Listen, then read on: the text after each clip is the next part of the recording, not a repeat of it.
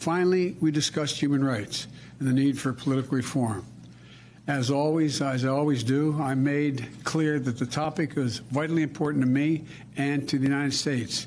With respect to the murder of Khashoggi, I raised it at the top of the meeting, making it clear what I thought of it at the time and what I think of it now.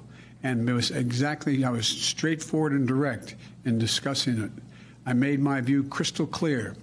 I said very straightforwardly, for an American president to be silent on an issue of human rights, is this inconsistent with who we are and who I am? I'll always stand up for our values. What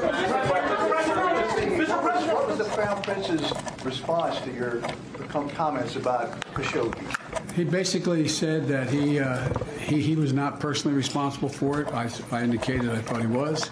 He said he was not personally responsible for it, and he took action against those who were responsible.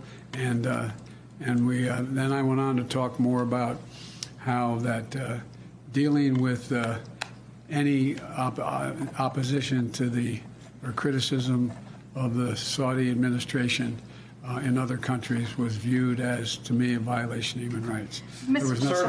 Sir, two quick questions, if I may. First, we just heard from Jamal Khashoggi's wife, who said, after this visit, the blood of MBS's next victim is on your hands. What do you say to Mrs. Khashoggi? I'm sorry she feels that way. I was straightforward back then. I was straightforward today. This is a meeting, I didn't come here to meet with the Crown Prince. I came here to meet with the GCC and 9 nations to deal with the security and the needs of the free world, and particularly the United States, and not leave a vacuum here, which was happening as it has in other parts of the world. Thanks for watching our YouTube channel. Follow today's top stories and breaking news by downloading the NBC News app.